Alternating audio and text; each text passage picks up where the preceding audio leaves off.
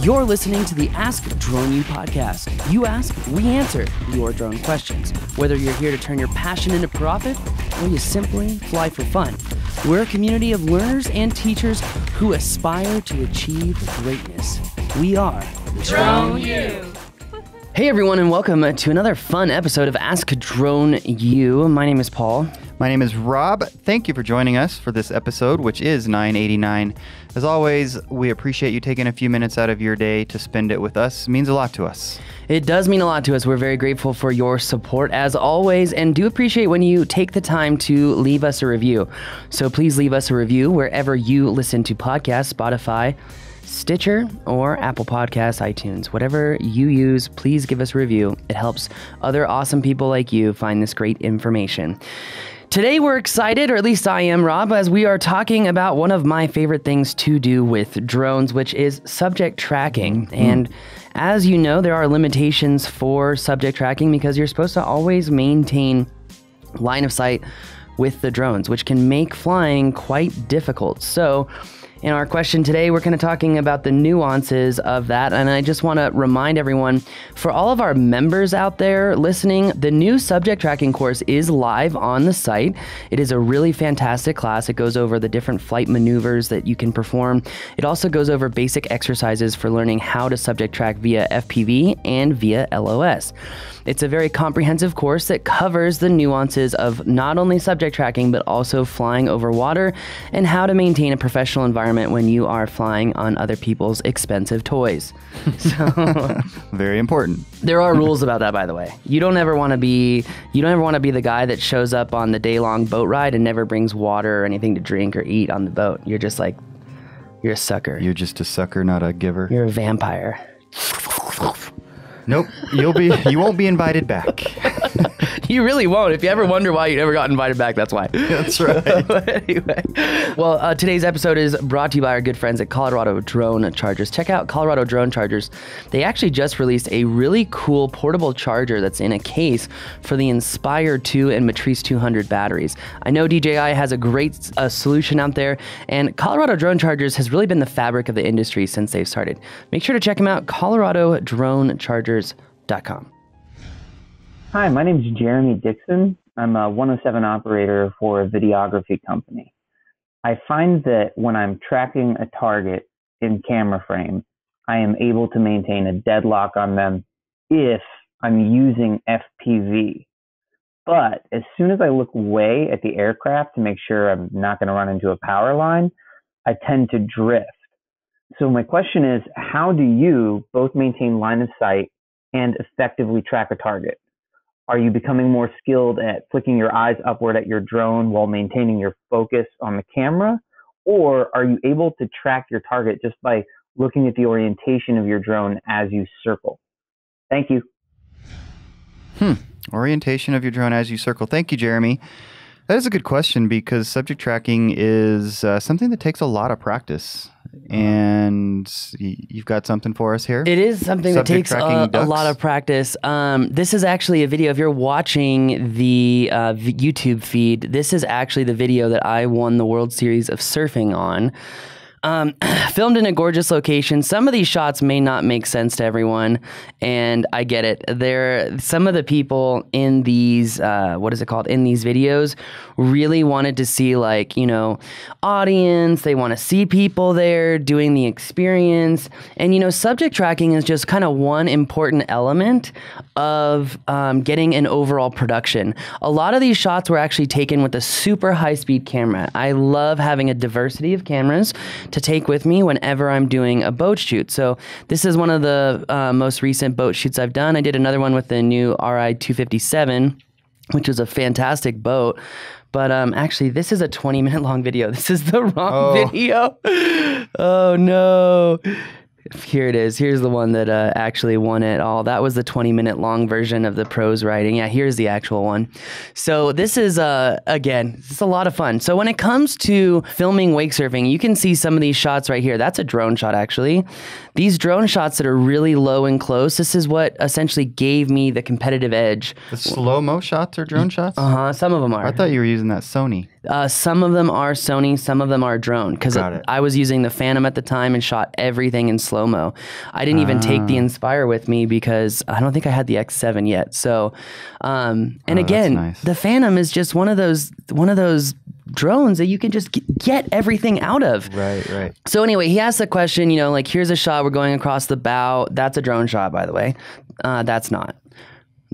You can tell by the color gamut in the sky, by the way. Oh. See how the blue changes? So that's ground. That's drone. You can definitely tell the sky. Oh, there it is. Yep, that's drone. See how I'm across the wave? But see, these super low shots allow you to get a different perspective. Now, he asked a question, so I'm going to stop this really quick. I'm going to go back really fast. Again, if you are listening to the show, check this out on YouTube. So look, there I am in the boat on the top left of your screen. Looking at the screen, not the drone. Looking at the screen, yes. So typically, whenever I do this, I have a visual observer. I make someone in the boat my visual observer, or take someone with me. Typically, like the last time we went, Hoel was my visual observer. And what this does is he essentially, plays my eyes and ears while I'm staring at the screen. Because looking for those power lines and things. Exactly, yes. Yeah. And it's funny that you mentioned that, because we did a subject tracking training recently with one of the military branches, and there were power lines in places that we couldn't see on a map. So that was kind of interesting. Yeah. But anyway, going back to this, there are a couple different ways to do this, Rob. I would recommend for everyone that you just have a visual observer, but it's extremely important that you guys set up a form of standardized communication. You know, if he says, hey, you need to move right, is that drone right, or is that operator right? So what I always do is I always tell everyone, you have got to have communication that essentially, long and the short of it, is all about focused around the drone. Like, we got to move drone right, drone left, forward, back, closer to the boat, further from the boat, descend, ascend. I know that got under someone's skin a while ago when I said de-elevate and elevate. They're pretty much the same thing, so it is what it is. But that being said, I would say for most people, they need to have a visual observer there so they can really focus on flying first-person view. And this is why we have this subject tracking course, because it goes over a lot of the exercises, like the T-drill, understanding how to frame your subject and match the frame so that the drone is matching the speed of the subject.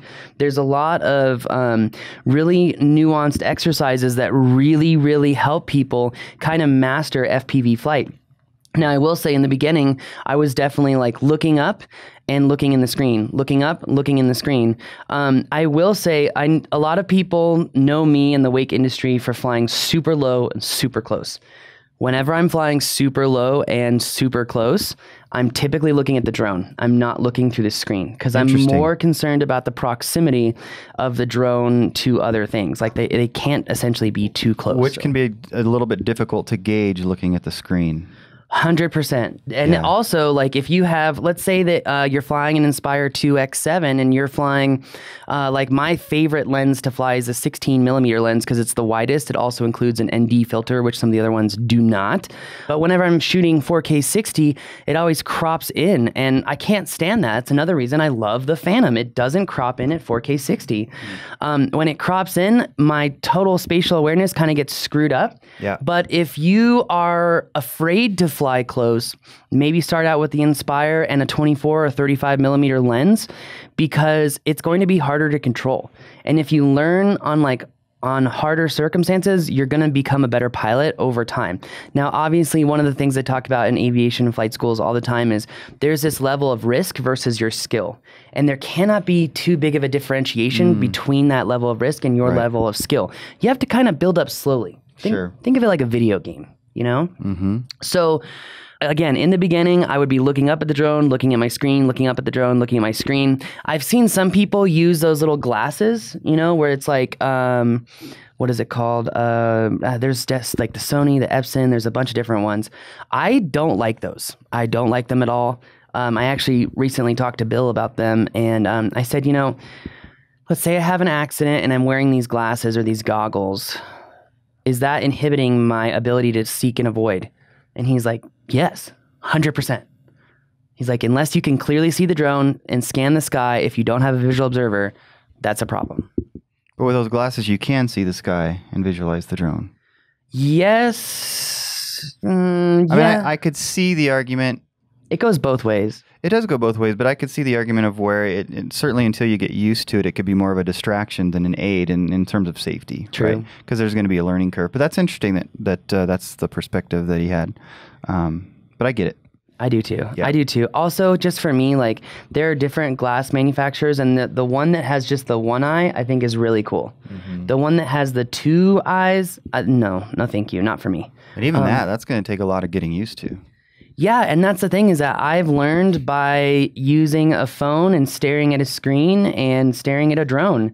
And I've been doing this for a very long time now, and I think this is why I'm much smoother than a lot of other people, especially at high speeds. Yeah. And it's it's a gift, but it's something that this is like the perfect practice model, Rob. It's something you have got to level up. You've got to practice. You've got to create, I started with simple video movements and then went to more complex ones. Yeah. And I think that one of the things, obviously, that practice brings is the feel that goes along with the visualization, right? Because what Jeremy is talking about here in terms of looking at the screen and then looking at the drone and going back and forth, I would presume, I'm certainly not skilled enough to know this, but that at some point you have such a good feel for the control and what your fingers are doing with the sticks relative to where the drone is, that this might be an exaggeration or an extreme way of saying it. It doesn't matter what you're looking at. Yeah. But to make a point, that's an extreme way of saying it, that if you look up instead of at the screen, your feel for the sticks is so good, you're going to be fine.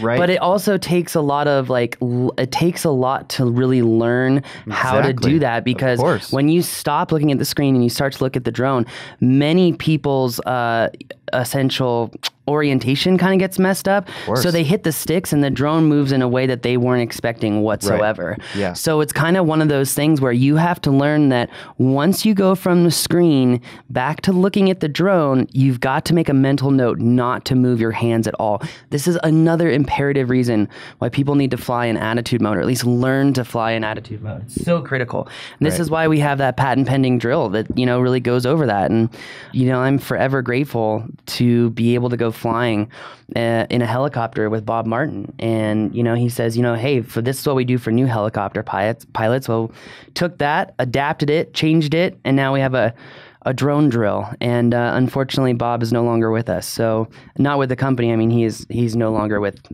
anyone. Yeah. So anyway, long and the short of it is that when it comes to flying, subject tracking, you've got to learn to really do both. Look at the drone and learn to not move your hands so that you can get these smooth motions, because people will be able to tell if your speed doesn't match the boat. You're not going to get a seamless, nice, quality looking shots. So again, this is one of those subjects that can really go deep quickly. And I would just recommend to everyone, and this class is included for free for members. Most people come to Drone U and they're like, oh, I want to get my Part 107. It's like, well, that's great. We want to help you do and get your Part 107. But it's so critical to understand that is not the gateway to success. The gateway to success is learning, how do you operate under 107, getting your waivers, and then it's, flying over water, and then it's getting your drills and exercise course, and then it's the don't crash course, and then it's the subject tracking course, and then maybe you want to learn cell tower mapping. Maybe you want to learn solar inspections. Maybe you want to learn other types of mapping. We got it all. We do have it all. One last thing I'd like to say to Jeremy, and correct me if you don't agree with this, but I think you will, in that these things that you're experiencing and these struggles that you're having, they're very normal, right? Just it's because you don't have the experience yet. Yep. So the more you practice, assuming you practice well, then you will overcome those things and you'll be tracking things like crazy before you know it. But yeah, the things that you're describing, I think that's probably what everybody experiences when they're first starting to work with subject tracking. It takes years too. Sure. And I've heard a lot of people, and this is actually something I want to just mention really quickly, is that we've really seen a lot of people, kind of go into, well, can I use active track? Can I do these things autonomously? And the answer is technically yes, you can do them autonomously, but the issue is that you never actually like gain the skills necessary to, like learn, okay, well, I need to articulate the drone a little bit better across the hood of this car. If you're working with active track all the time, you are not going to be familiar with how to essentially utilize these things. This is actually part of the Don't Crash course active track video. And you can see here that the Mavic 2 Pro is tracking me. But you can't really articulate the drone. You can do different modes where you can move across yourself, but you're just moving the stick one way or another. You're not learning how to articulate the sticks together in a combination to get better motion. You can see active track actually did a very good job of staying on me. Mm-hmm. We tried tricking it here. Let's see if we can go to it really fast. See, you can use that slider to go across your subject. See that? But again, you're not learning the keys to active track itself. Well, and these are things that anybody can do. Exactly. As opposed to sort of customizing and kind of creating your own version of how to do this stuff. That's right. That's right. So, but as you can see, active track is a useful tool, but it's not the end all be all. So I just want to let everyone know that, it's not it. So, right. Cool. So again, if you are looking to do some active track, just understand that your motions are going to be very limited and you are not going to be building up a level of skill that's going to support long-term success. I think that's what I'm trying to say and say it succinctly. So yeah, I think it makes a lot of sense. Well, I think that's going to do it for us today. If you have a question, go to askdroneyou.com and upload that question. Also, don't forget, if you already listened to episode 986, we reshot that episode with federal investigator Bill English from the NTSB to further go over the different types of accidents and what to do when you do have an accident, because it all depends on what happens in the accident and how you should handle it because of the way that the law is written. Like, Rob, did you know, this is really interesting, you crash a drone, all right? Okay. You hit a tree. Mm-hmm. Drone cost 15 grand. Ouch. And no one was hurt. Do you report it to anyone? Yes. No. Okay. Dang it, I had a 50-50 chance. Okay. Hold on. All right. Now, let's say you crash a drone, okay? And you cause someone a serious injury where they're in the hospital for 48 hours. Okay. Do you report that, and do you preserve the evidence?